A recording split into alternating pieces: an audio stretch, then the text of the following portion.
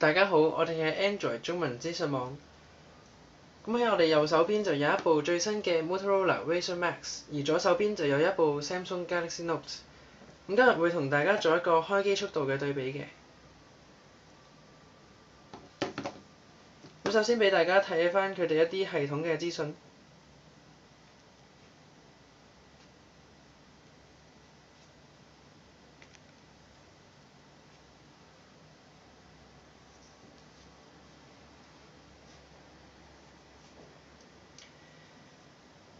咁兩部手機同樣採用一個 Android 2.3.6嘅版本嘅，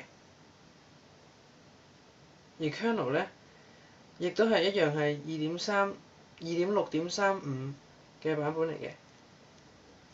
而家我哋就一齊熄機，之後再去做翻一個開機速度對比啦。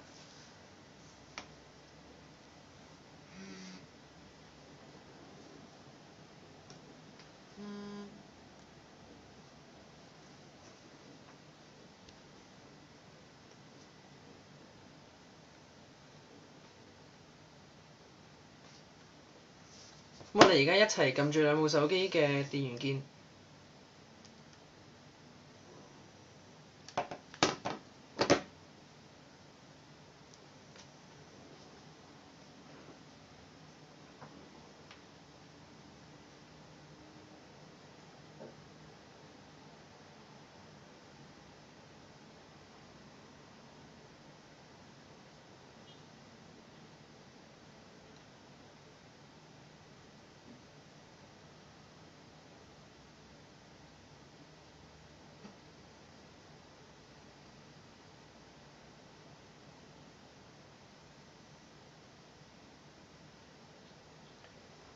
咁喺開機速度方面呢，呢個 Motorola Razr Maxx 就略勝一籌嘅。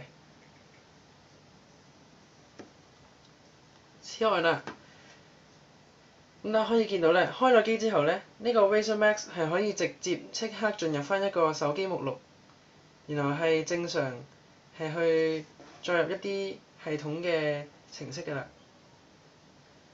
咁喺呢一方面咧，Galaxy Note 就比較輸蝕啦。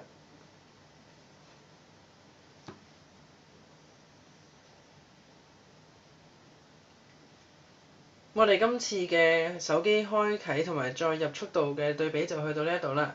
咁我哋接住落嚟就會再有其他嘅 Motorola Razr Maxx 嘅測試嘅，請大家繼續留意我哋網站啦。多謝大家收睇。